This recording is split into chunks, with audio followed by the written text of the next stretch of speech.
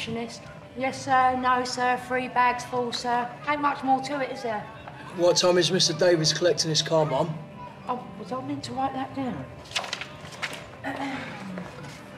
Oh, if you're after a mechanic, we're fully booked till next week. Actually, it's about Sharon. Oh, yeah? She sent you to do her dirty work, has she? Whatever's happened, Keanu, she loves you. I mean, you know that. Whatever's happened? Like her making sure he never sees his kid again, you mean?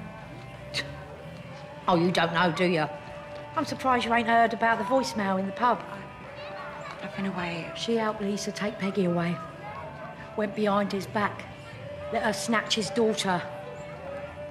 I'm sure she didn't mean any harm. Sharon said it herself. We tried and it didn't work. So, we're Albie's parents, that's all. Didn't even know you guys were close anymore. She's like a stubborn old veruca. Just when you think you got rid of her. Mum. And next time, maybe get your facts straight before she sends you to do her skivvying.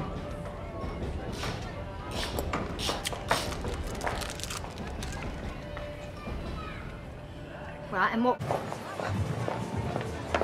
Not enough for you, is it? Ruining our friendship, our chance of going into business, oh no. You had to go in for the grand prize and wade into my love life and all. I was just trying to help. I've just had Karen at the boxing den accusing me of sending my lapdog. And just as me and Keanu agreed to be adults about all of this, you go storming over there like a kid in the playground. I'm sorry. All right, I overstepped. But you're my friend. Oh, I'm not your friend. And the sooner you get that into your head, the better.